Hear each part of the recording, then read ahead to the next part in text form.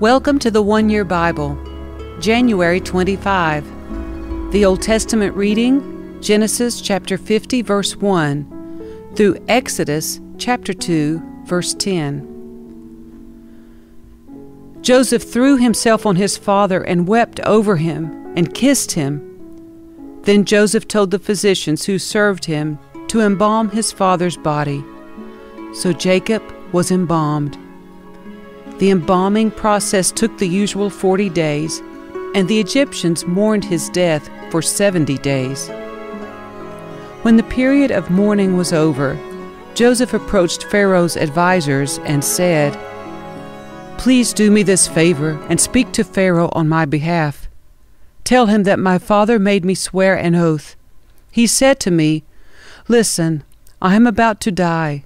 Take my body back to the land of Canaan and bury me in the tomb I prepared for myself. So please allow me to go and bury my father. After his burial, I will return without delay.'" Pharaoh agreed to Joseph's request. "Go and bury your father, as he made you promise," he said. So Joseph went up to bury his father. He was accompanied by all of Pharaoh's officials, all the senior members of Pharaoh's household, and all the senior officers of Egypt. Joseph also took his entire household and his brothers and their households. But they left their little children and flocks and herds in the land of Goshen. A great number of chariots and charioteers accompanied Joseph. When they arrived at the threshing floor of Atad, near the Jordan River, they held a very great and solemn memorial service, with a 7-day period of mourning for Joseph's father. The local residents, the Canaanites, watched them mourning at the threshing floor of Atad. Then they renamed that place, which is near the Jordan, Abel Mitzrayim, for they said, "This is a place of deep mourning for these Egyptians." So Jacob's sons did as they had commanded them. They carried his body to the land of Canaan and buried him in the cave in the field of Machpelah, near Mamre. This is the cave that Abraham had bought as a permanent burial site from Ephron the Hittite. After burying Jacob, Joseph returned to Egypt with his brothers and all who had accompanied him to his father's burial. But now that their father was dead, Joseph's brothers became fearful. "Now Joseph will show his anger and pay us back for all the wrong we did to him," they said. So they sent this message to Joseph. "Before your father died, he instructed us to say to you, 'Please forgive your brothers for the great wrong they did to you, for their sin in treating you so cruelly. So we, the servants of the God of your father, beg you to forgive our sin.'" When Joseph received the message, he broke down and wept. Then his brothers came and threw themselves down before Joseph. "Look, we are your slaves," they said.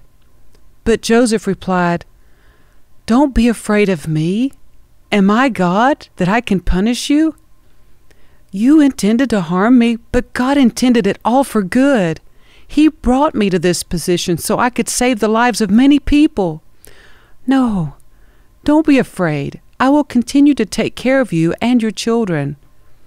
So he reassured them by speaking kindly to them.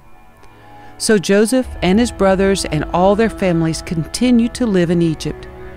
Joseph lived to the age of 110. He lived to see 3 generations of the descendants of his son Ephraim, and he lived to see the birth of the children of Manasseh's son Machir, whom he claimed as his own. "Soon I will die," Joseph told his brothers, "but God will surely come to help you and lead you out of this land of Egypt. He will bring you back to the land he solemnly promised to give to Abraham, to Isaac, and to Jacob." Then Joseph made the sons of Israel swear an oath, and he said, "When God comes to help you and lead you back, you must take my bones with you." So Joseph died at the age of 110. The Egyptians embalmed him, and his body was placed in a coffin in Egypt.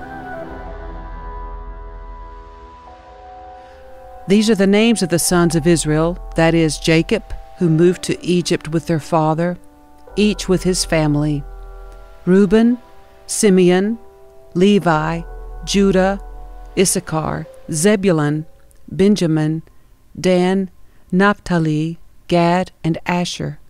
In all, Jacob had 70 descendants in Egypt, including Joseph, who was already there. In time, Joseph and all his brothers died, ending that entire generation. But their descendants, the Israelites, had many children and grandchildren. In fact, they multiplied so greatly that they became extremely powerful and filled the land. Eventually, a new king came to power in Egypt who knew nothing about Joseph or what he had done. He said to his people, "Look, the people of Israel now outnumber us and are stronger than we are. We must make a plan to keep them from growing even more. If we don't, and if war breaks out, they will join our enemies and fight against us. Then they will escape from the country." So the Egyptians made the Israelites their slaves. They appointed brutal slave drivers over them, hoping to wear them down with the crushing labor. They forced them to build the cities of Pithom and Ramses as supply centers for the king. But the more the Egyptians oppressed them, the more the Israelites multiplied and spread, and the more alarmed the Egyptians became. So the Egyptians worked the people of Israel without mercy.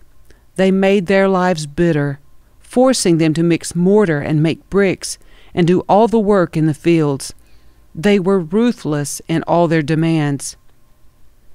Then Pharaoh, the king of Egypt, gave this order to the Hebrew midwives, Shiphrah and Puah: "When you help the Hebrew women as they give birth, watch as they deliver. If the baby is a boy, kill him. If it is a girl, let her live." But because the midwives feared God, they refused to obey the king's orders. They allowed the boys to live, too. So the king of Egypt called for the midwives. "Why have you done this?" he demanded. "Why have you allowed the boys to live?" "The Hebrew women are not like the Egyptian women," the midwives replied. "They are more vigorous and have their babies so quickly that we cannot get there in time." So God was good to the midwives, and the Israelites continued to multiply, growing more and more powerful. And because the midwives feared God, He gave them families of their own. Then Pharaoh gave this order to all his people: "Throw every newborn Hebrew boy into the Nile River, but you may let the girls live." About this time, a man and woman from the tribe of Levi got married. The woman became pregnant and gave birth to a son. She saw that he was a special baby and kept him hidden for 3 months. But when she could no longer hide him, she got a basket made of papyrus reeds and waterproofed it with tar and pitch. She put the baby in the basket and laid it among the reeds along the bank of the Nile River. The baby's sister then stood at a distance, watching to see what would happen to him. Soon Pharaoh's daughter came down to bathe in the river, and her attendants walked along the riverbank. When the princess saw the basket among the reeds, she sent her maid to get it for her. When the princess opened it, she saw the baby. The little boy was crying, and she felt sorry for him. "This must be one of the Hebrew children," she said.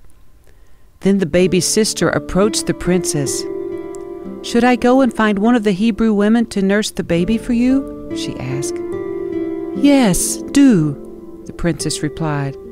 So the girl went and called the baby's mother. "Take this baby and nurse him for me," the princess told the baby's mother. "I will pay you for your help." So the woman took her baby home and nursed him. Later, when the boy was older, his mother brought him back to Pharaoh's daughter, who adopted him as her own son. The princess named him Moses, for she explained, "I lifted him out of the water."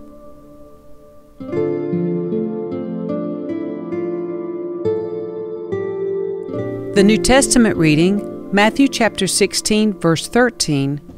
through chapter 17, verse 9.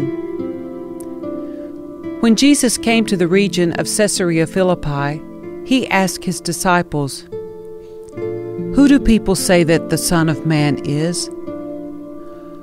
"Well," they replied, "some say John the Baptist, some say Elijah, and others say Jeremiah or one of the other prophets."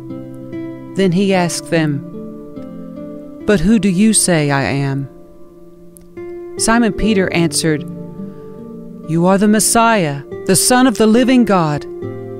Jesus replied, "You are blessed, Simon, son of John, because my Father in heaven has revealed this to you. You did not learn this from any human being. Now I say to you that you are Peter, which means rock, and upon this rock I will build my church, and all the powers of hell will not conquer it. And I will give you the keys of the kingdom of heaven. Whatever you forbid on earth will be forbidden in heaven, and whatever you permit on earth will be permitted in heaven." Then he sternly warned the disciples not to tell anyone that he was the Messiah.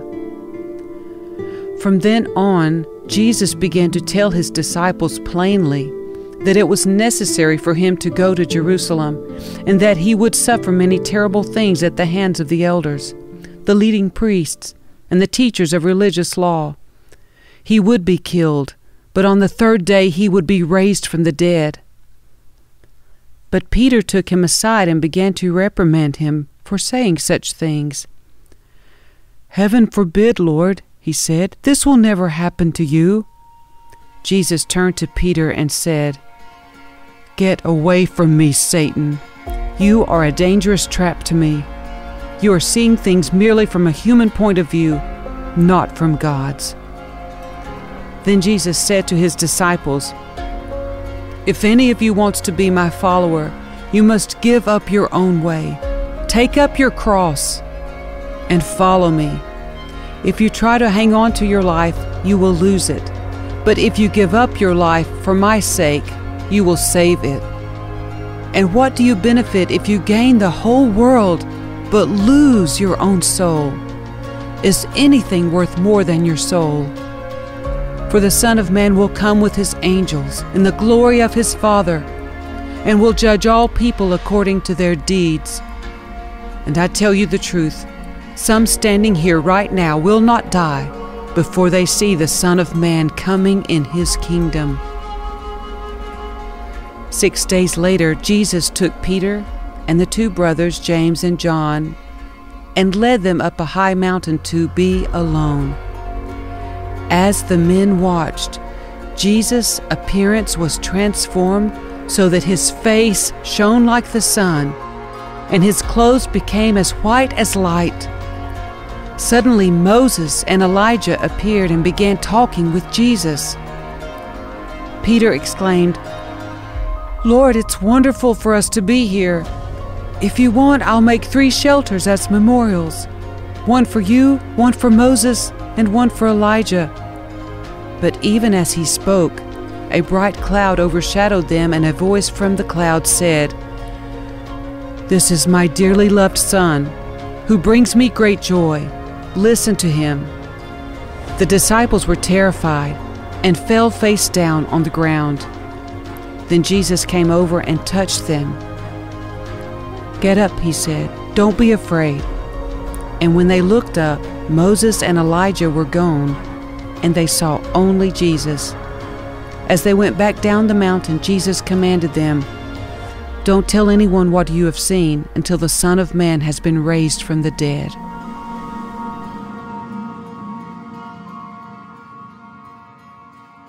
Psalm 21, verses 1 through 13. How the king rejoices in your strength, O Lord! He shouts with joy because you give him victory. For you have given him his heart's desire, and have withheld nothing he requested. You welcomed him back with success and prosperity. You placed a crown of finest gold on his head. He asked you to preserve his life, and you granted his request. The days of his life stretch on forever. Your victory brings him great honor, and you have clothed him with splendor and majesty. You have endowed him with eternal blessings and given him the joy of your presence. For the king trusts in the Lord. The unfailing love of the Most High will keep him from stumbling. You will capture all your enemies. Your strong right hand will seize all who hate you. You will throw them in a flaming furnace when you appear. The Lord will consume them in his anger. Fire will devour them. You will wipe their children from the face of the earth. They will never have descendants. Although they plot against you, their evil schemes will never succeed. For they will turn and run when they see your arrows aimed at them. Rise up, O Lord, in all your power. With music and singing, we celebrate your mighty acts. Proverbs 5, verses 1 through 6. My son, pay attention to my wisdom. Listen carefully to my wise counsel. Then you will show discernment, and your lips will express what you've learned. For the lips of an immoral woman are as sweet as honey, and her mouth is smoother than oil.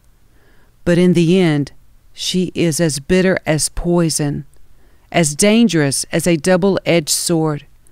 Her feet go down to death. Her steps lead straight to the grave, for she cares nothing about the path to life. She staggers down a crooked trail and doesn't realize it.